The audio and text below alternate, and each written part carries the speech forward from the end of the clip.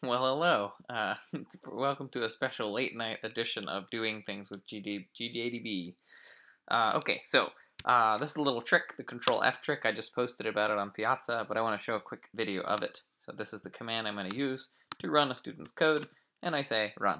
Okay, I let it run for a little bit, and then I'm going to press Control F, and then it pauses. And at that point, I can use the where command and see what is going on.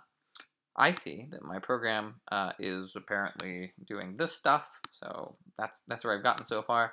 And okay, so that's where it happened to be. So I'm gonna do run again. Say yes.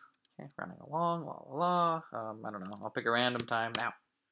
And now I say where, and oh, it's in seemingly the same place. Well, that's probably an indication that that's where your problem is bottlenecking, because basically like, imagine you ask someone, where are you? And they keep saying, in Paris. Well, chances are that they're always in Paris. So your program is always here, for example, and says someplace you might need to optimize. Anyway, well, that's the whole Control F trick, yeah, we're working on the bug submits. We're in this together. You can do this, almost done with this monster of a project and 61p in general. Hooray! So good night. I'm gonna go to sleep. Hopefully you will do so somewhat soon. And that's that. So see you around.